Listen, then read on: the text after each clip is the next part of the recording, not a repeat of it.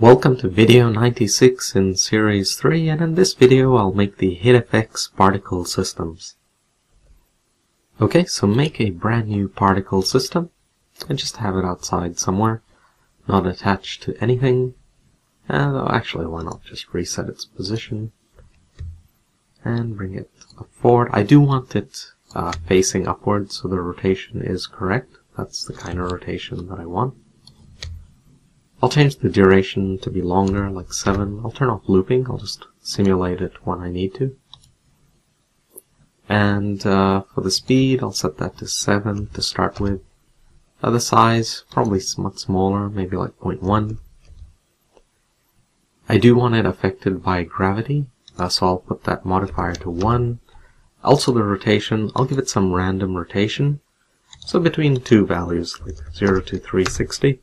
And then I'll change the emission. It won't be a rate, it'll be a burst. So I'll just set that to 0. I'll just ignore the red down there, that's just a Unity thing. Sometimes comes up with that about the profiler. Doesn't mean anything though.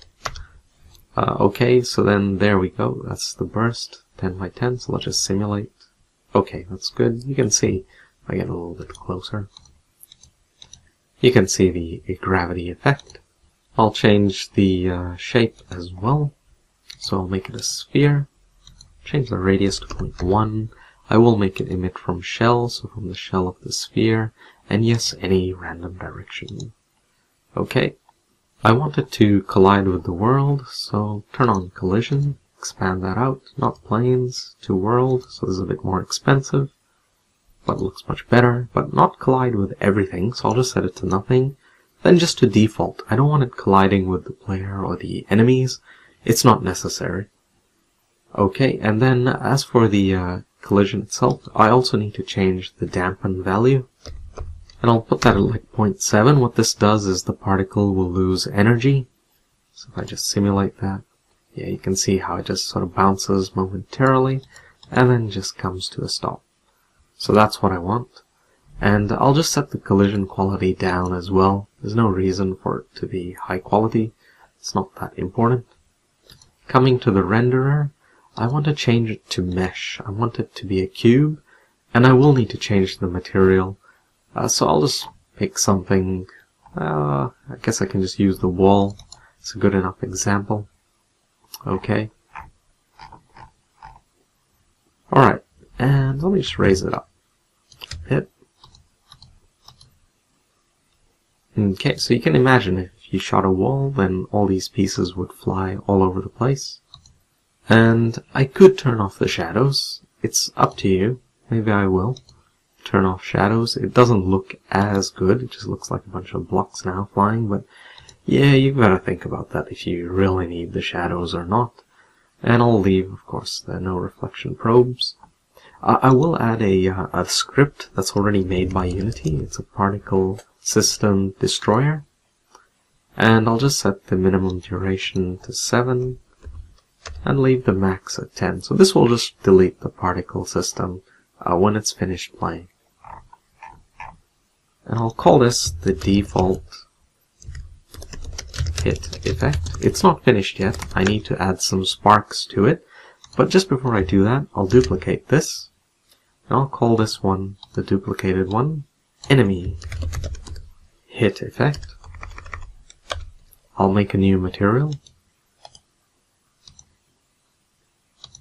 And I'll call it red. Just pick a red color. Turn off any shininess. Then come back. Well, I can just assign it immediately. And that should be it. Let me just double check. Yep, the red material got assigned. Simulate. Good.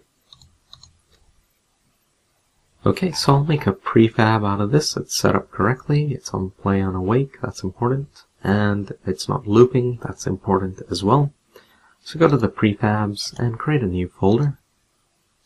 Just call it hit effects. Okay, and then I'll drag in the enemy hit effect and also the default hit effect. I'll delete the enemy one, and I've got to attach another particle system to the default one. Okay, so I'll call this one Sparks. turn off looping, and just put it at, yep, leave it at 5. I think I'll change the lifespan to 0.5, the start speed to 30, and the start size like 0.2. Again, this will be affected. Will it be affected by gravity? No, I shouldn't have it affected by gravity. I want the sparks to look really energetic. Then in emission, again, it's not a rate, set that to 0. Burst, 15 minimum, 15 maximum, so it's always 15. Shape, change it to sphere as well, radius 0.1. Yes, emit from shell, and random direction. I want the size of these sparks to reduce with life, so select size over lifetime.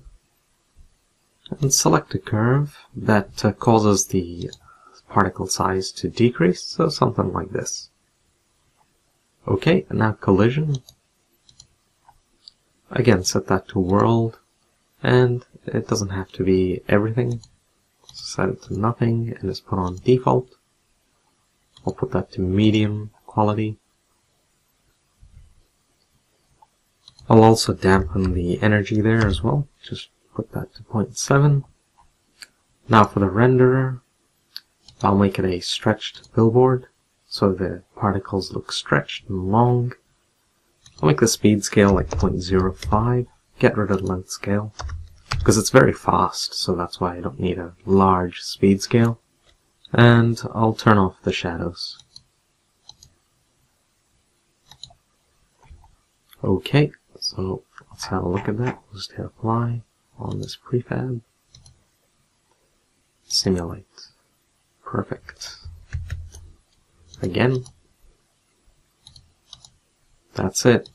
And if it were closer to a wall, you'd see it bounce off the wall, the sparks.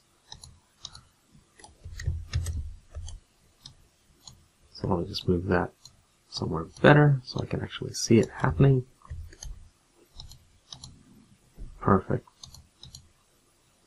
Okay, so that's it for the default hit effect. And we did the enemy hit effect as well. I'll just make sure to save that. Just make sure it's all set up correctly. Yep, plan awake. Good, good, good, good. Alright, I'll hit apply. And that's it, and I can delete it. Okay, so I think that's it. We've done all the stuff we need to for making assets for the gun. I think from the next video onwards, we'll actually be writing some scripts. Okay, so thanks for watching, and see you then.